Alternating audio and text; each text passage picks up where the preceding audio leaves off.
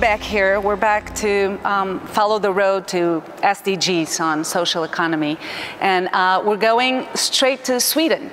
And we have live with us tonight, this morning, Helena Lindemark. Helena has been from Sweden to the world, actually, fighting for sustainability since the 90s.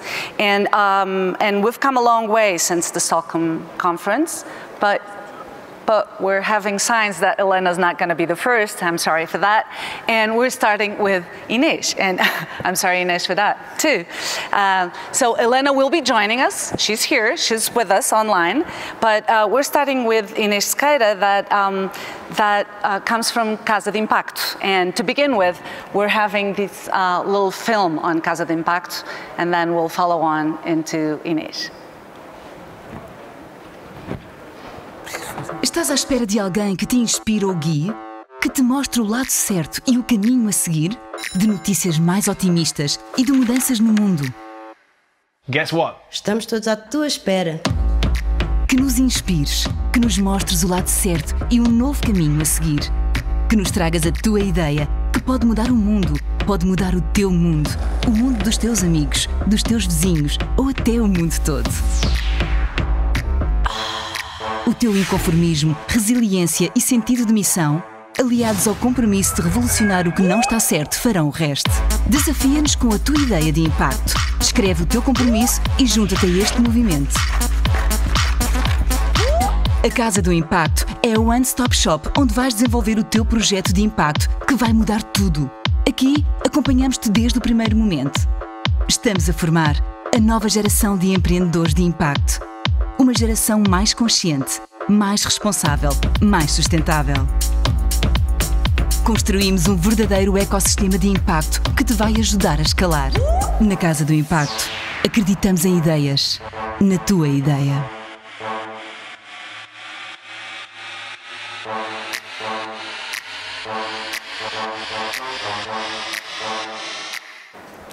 So that was the call to action for Casa do Impacto, which is a project of Santa Casa da Misericórdia. Those of you who don't know, this institution has been in Portugal for over 500 years and is now promoting the bangs of innovation with Inês Sequeira, who's a social worker that came on the edge of innovation and is promoting the change through impact. Inês.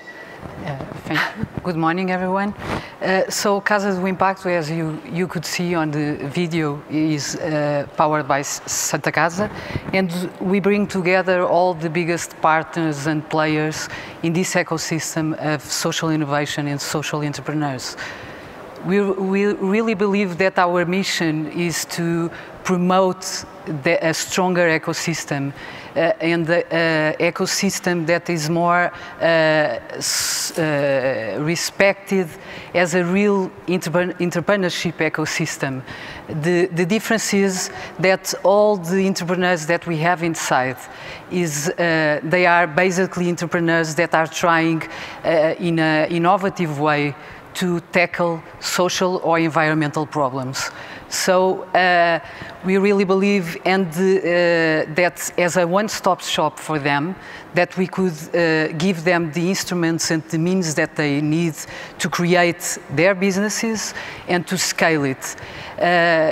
Social impacts, like every startup, they try to make a profit, but with this profit, they invest in their own businesses to create more and more social impact. So we have mainly 4 pillars. We have incubation, we have capacitation with acceleration programs, we have funding. So we have a fund that calls Plus, and we invest in testing ideas, new ideas. So we are very focused on creating a more pipeline of these startups. and at the same time we invest in scaling and more mature startups that need biggest tickets to scale more impact even in other countries. And we have a 4-pillar that evaluation of impact. As you know, impact businesses, they want to be profitable, but at the same time to investors understand their success, having metrics that really can prove and can show the impact of their projects are fundamental to prove that they are having the success that it is important for all. So this is the 4 pillars that are important for us. At the same time, we want to spread the impact because we really believe that the social entrepreneur mindset is the mindset that we all have in the future, that we should have in the future. And even big companies that have social responsibility departments should focus on that, because we have millions in Portugal that are every year spent by big companies that really somehow really don't understand that it's not giving their money away, but they could make it on a strategic way, and a strategic way investing their money in projects that are really creating impact and they are viable and they could succeed in a long term and not just in a very short term that sometimes happen to these projects because they are not sustainable, economical sustainable. So our mission is promoting new solutions, as we are powered and inside of a big institution that somehow substitutes the state in Lisbon and deals with all kinds of vulnerable publics in Lisbon. Some of these innovative solutions that we are creating inside with these startups are having a big success with our vulnerable publics in such areas like education, or with homeless people, or elderly, or, for example, we are testing some of the solutions that we have with a startup, for example, that is Code Academy. We are creating jobs to unemployed people that are helped by Santa Casa for sometimes decades, and we have very successful stories now with these kind of solutions. Do you have, Inês, do you keep track of those that don't reach out to you? That is, some projects come to you and don't get accepted or don't get selected. Do you know what happens to them? Yeah, we have a basis that we try to, every kind of call to action that we launch, to incubation, to acceleration or funding, we have this track of these projects that are applying, and we try to reach them in the next phase for them. If they are a little bit more mature and they really understand, we always give feedback to the projects, even from our jury, for them to understand what they have to improve, and keep trying to somehow have mentorship or some kind of help from Casa do Impacto. The results that you get from measuring impact, do you get them to be heard in terms of public policies when they're being discussed?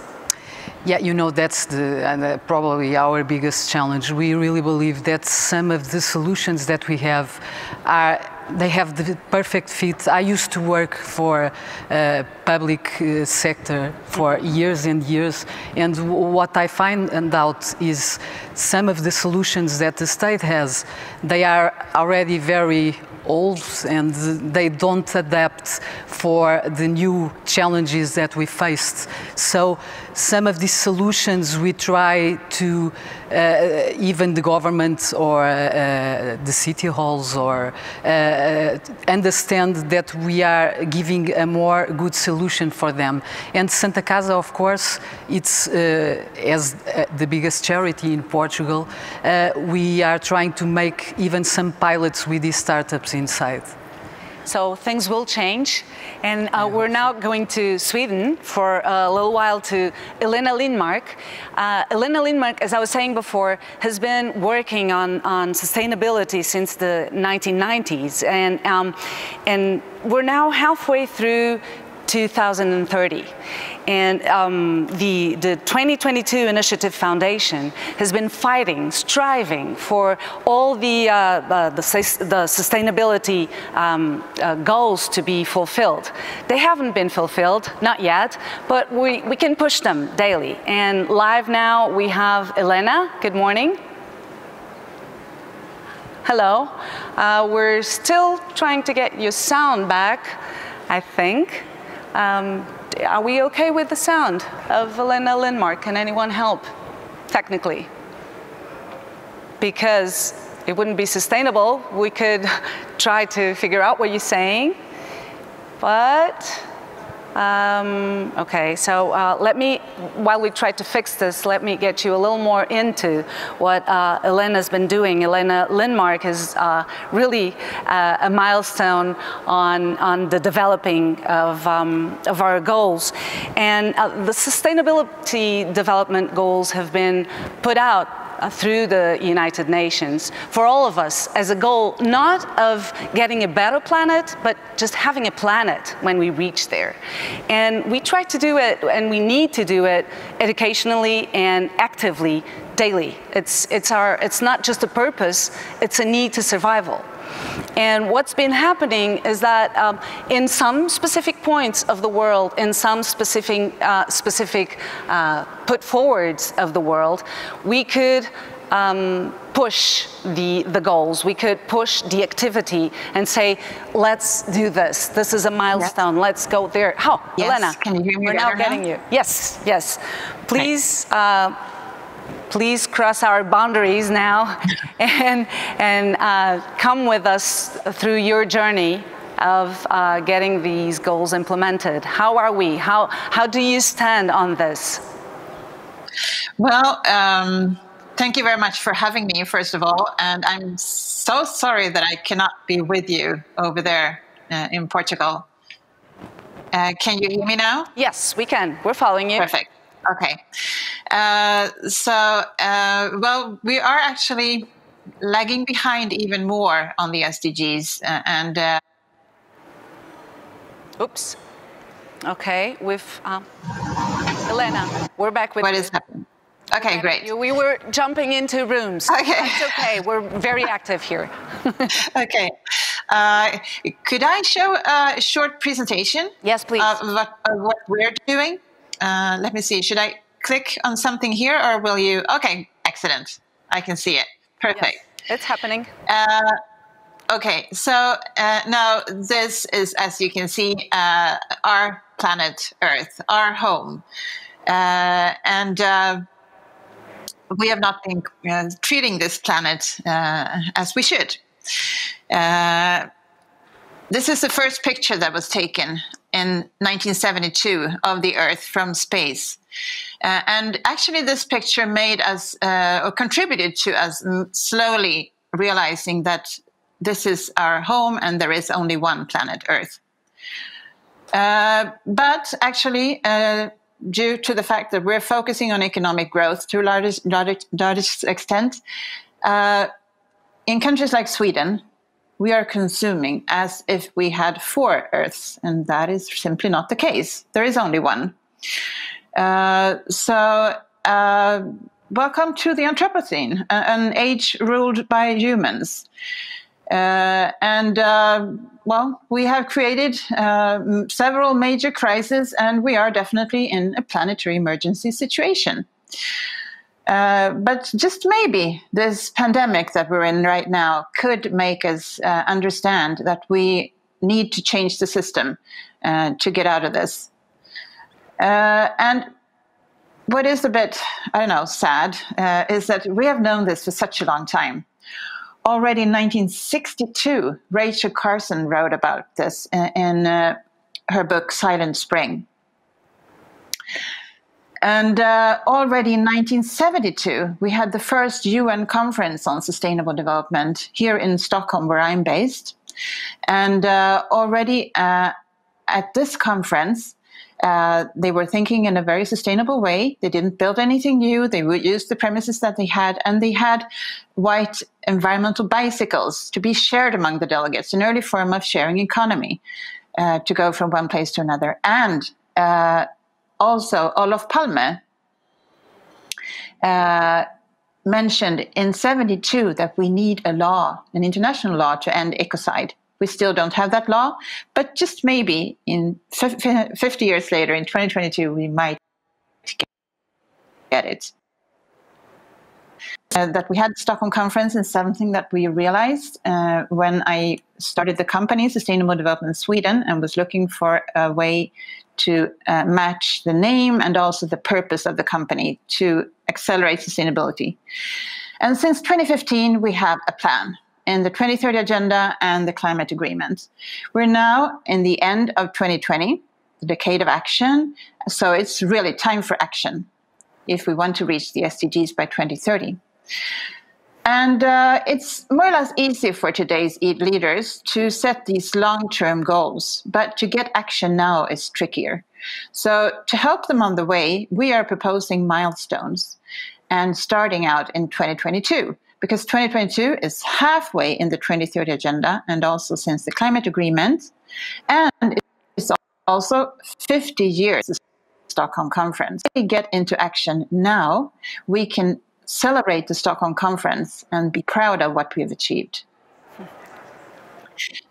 And to change the way we're doing conferences is also necessary to get engagement and lower the CO2 emissions from traveling. We are also proposing that we should have not only one conference in Stockholm, but several conferences all around the world, ideally at least one per country. And they should be connected digitally to be global. And thanks to the pandemic, we know that this is possible to do because now everybody is using digital solutions like right now. And also to reach the SDG, we need to work together and act locally. And how do we get rid of the silos that we're definitely most of the time in? Because we need to work together to co-create sustainable societies. To understand that we are part of sustainability as humans, we use a compass thinking. Instead of seeing sustainability as social, economic, and ecological issues, we use a compass where the compass points have been changed from north, east, southwest to nature, education, economy, sustainable societies, and well-being. And to show that we really need to turn things around and that nature is the basis for our survival, we've turned the compass upside down. And if we use this way of thinking, it's easier to see what the SDGs are all about, instead of just lining them up from 1 to 17. Using the compass, we can easily see that the SDGs that are at the bottom of the compass are the basis for our survival, for future generations on this planet. And the ones that are related to education, economy, innovation, and lifestyle can be used as tools for creating sustainable societies and the well-being of individuals, and also for solving the damage that we've done to nature. And then we put the partnership goal, number 17, in the middle. And also to focus on the partnership and co-creation. We're right now arranging multi-stakeholder dialogue meetings for focusing on co-creation and action. And we're also planning for sustainability games in Best for the World, games where everyone will be a winner, to be launched in 2022.